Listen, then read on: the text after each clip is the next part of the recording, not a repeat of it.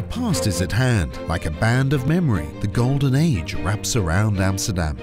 The city was overflowing and strained at its edges. A new development was drawn up, strict geometric patterns. From the city, the water stretches out, water that had to turn into land. Windmills turned and churned, and the Beemster Polder was drained.